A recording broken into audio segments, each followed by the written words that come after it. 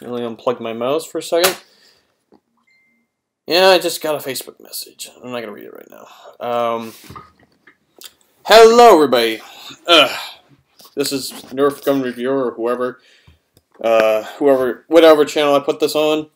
Talking about my new setup here in my room. I've done many videos of this, but I have it redone again.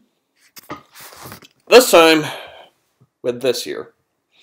I have a Toshiba, I think it's like a Toshiba 22, 23, I guess it's like a 20-something inch TV. And I got an Xbox 360 right here. It's actually a pre-owned one. It's not the first one I had. It's the second one I actually bought afterwards, like a year or two later. And I have the Xbox 360 controller, Gears of War 3. You know, trying to balance it without making it tilt. I have my PC here, my Windows 7 PC, to be exact. Speakers, a desk, everything I could ever wish for. And blank spots over here and such. I also have that over there, which used to be where the TV was. Basically, I have everything I need, including a mattress, which is right over there. I sleep on the floor. That's pretty much my life, really. I just sleep on the floor and just, do stuff. But the important part of this video is I want to hear you guys' your guys' opinions on what I should do next for videos. I'm going to give you guys two choices.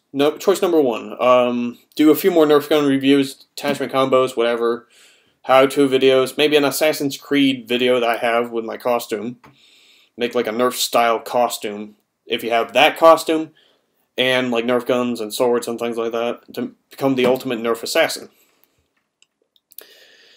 Or, number two, I do a PC game, complete it as much as I can, try and beat it, have a face cam, or with number two, have like a face cam with the PC, and I get to choose one game.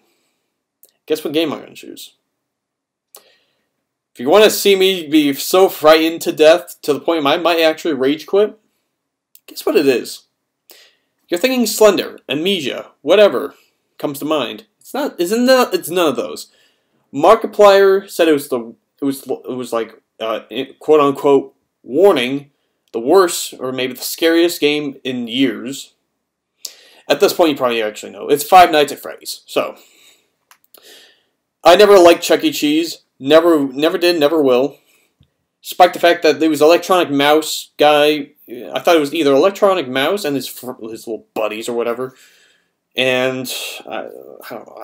I either had some really good memories and I also had some really bad ones. I just remember a big scary mouse coming behind me. It was actually just Chuck E. Cheese, I think. The Chuck E. Cheese mouse. It comes behind me. I get scared shitless and that's the end of that. I think that's like 10, 12 years later, this age, they come up with a game that's so scary that scares people who have that kind of fear, like, come to life again. Only in a video game. So if you want to see me get really, really scared, but there's probably going to be like 3 or 4 videos compared to like 6 or 7 with the Nerf videos. I'm going to give you guys a choice. And also, should I post the Five Nights at Freddy's on Nerf Gun Reviewer 331, even though it's not really a gaming channel, or should I post it on Sam the Hardcore Gamer 331, which is a gaming channel?